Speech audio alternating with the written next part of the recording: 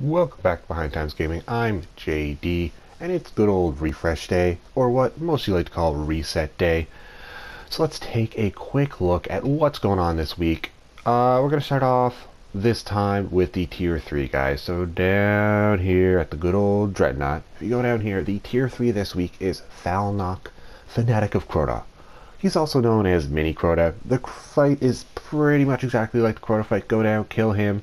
If you guys haven't killed him before, make sure you go and do that, and make sure you get that calcified fragment. So go check that out. It's super fun. Go do that with all your buddies. Next up, we got the Nightfall guys. So Nightfall this week is Cerberus Ve 3. That's Valis to Arc. And this week we got Epic, so that's heavily shielded and highly aggressive enemies appear in great numbers. We also have Specialist, so special weapon damage is favored. Guys, it might be fun. It might be fun if you have a high enough level to pull out the good old Vex Myth class for this. That'll be loads of fun and make this super easy. We also have fresh troops, so some enemy squads have been fortified with additional reinforcements, so there may be more enemies bouncing around trying to kill you.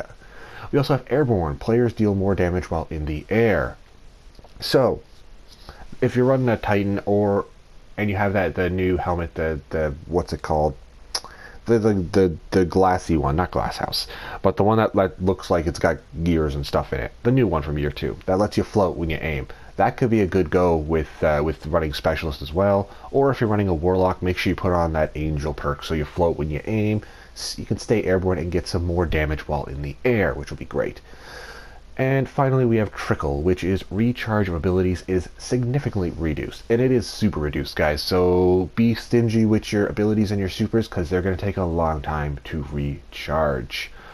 So other than that, guys, you know, we got our normal heroic strikes. We got the good old daily, travel to Phobos. That'll be interesting.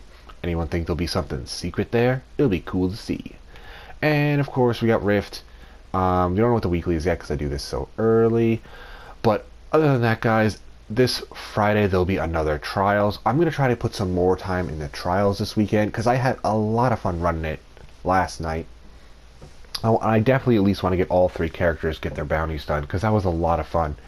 And you never know, maybe the group from the Maritimes people can make it to the lighthouse finally. I doubt it, but we'll give it a whirl.